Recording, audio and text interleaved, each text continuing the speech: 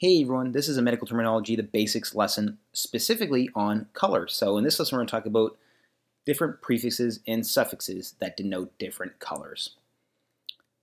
So to begin, the prefix chromo and chromato stand for color. You can think of chromatic when you think of these prefixes.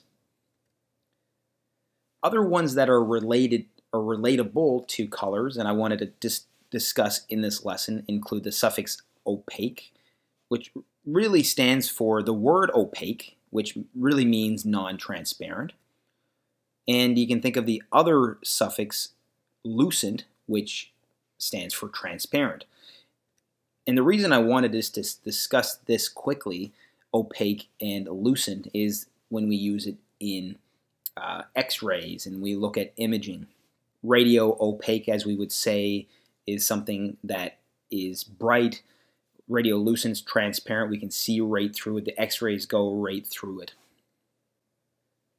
Another term I wanted just to quickly talk about is the prefix photo, which stands for light. So you can think of photon, you can think of photography. These all are related to the prefix photo, which means light. So moving on to colors specifically. So the color red is the first one we're going to talk about in this lesson. Red has many different prefixes that denote it. One of them is erythro, so you can think of erythrocyte. Another one is eosino. Another one is rubri or rubro. And another one is rhode. The next color we're going to talk about is the color blue.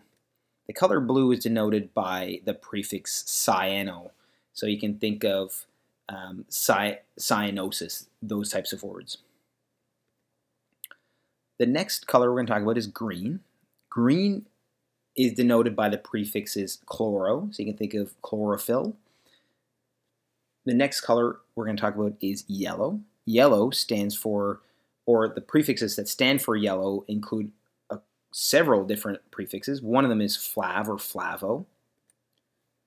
Another one is jauned or jaundo. This comes from a French word jaune. So you can think of the word jaundiced.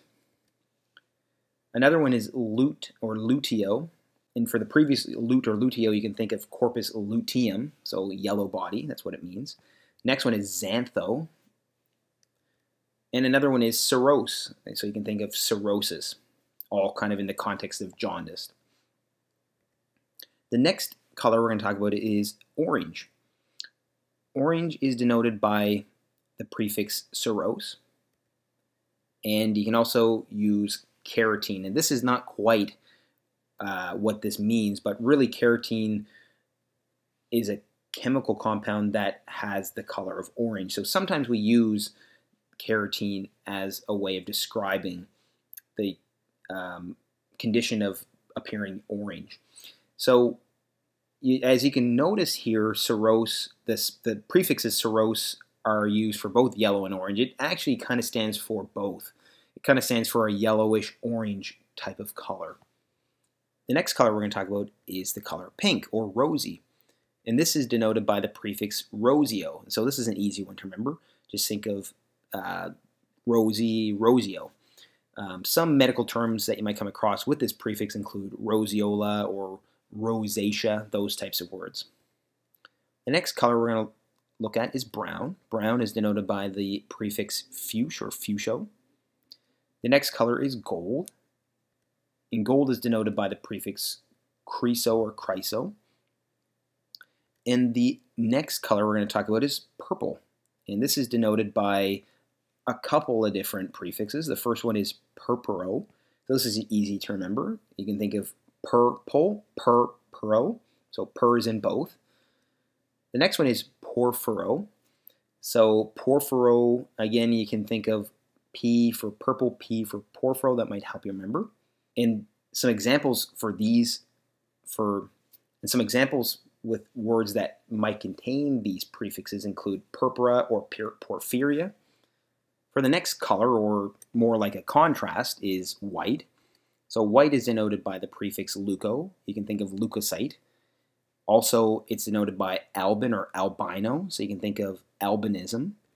And another one is albus. And another prefix that stands for white is cand, so you can think of candida. The next one we're going to look at is black. Black is denoted by the prefix melano, so you can think of melanocyte or you can think of melanoma. And it's also denoted by the prefix niger or nigro, so you can think of substantia nigra. Gray is denoted by the prefix polio. And glauco, so you can think of glaucoma. Another prefix is tephro. And for silver, it's denoted by the prefix argent. So now that we've learned all those colors and other related words, let's put them to practice. The first practice problem we're going to look at is the word hyperkeratonemia. So let's break that down. Hyper means high level or a lot. Keratin or keratine, as we learned, is carotene. Carotene is a chemical that has an orange pigment. So really, when we say keratin or keratine, we can think of an orange pigment.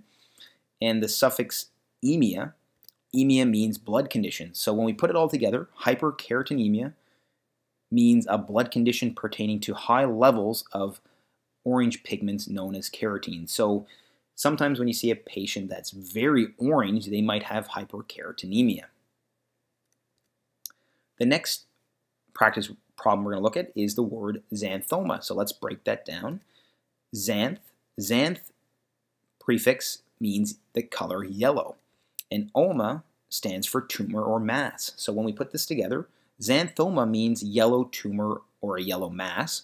But what xanthoma really means is it's a deposition of cholesterol material. And cholesterol is yellow. So it's actually still kind of what it actually means, a yellow tumor or yellow mass. The next word we're going to look at is melanocyte. So again, we break this down. Melano, we've learned that the prefix melano means black, and the suffix cyte means cell. So melanocyte is really a black or a dark cell, and it really is a skin cell that produces melanin. The next practice problem we're going to look at is a leukocyte.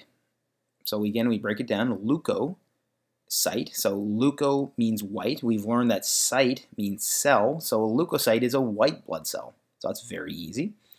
The next one is erythroderma. So again, let's break it down. Erythro means the color red, and derm or derma means a skin condition. So erythroderma, when we put it together, is an inflammatory condition involving reddening of the skin. And the next word we're going to look at is cyanosis. Cyanosis, so if we break that down, cyan or cyano means blue, and osis is an abnormal condition. So when we put it together, cyanosis is an abnormal condition of a blue appearance of tissues, and this is really due to a decreased oxygen level. So anyways, guys, I hope you found this lesson helpful. This was a medical terminology, the basics lesson, specifically on colors. So I hope you found this lesson helpful. If you did, please like and subscribe for more lessons like this one. Also, please check out my other medical terminology lessons. Thank you so much for watching, and I hope to see you next time.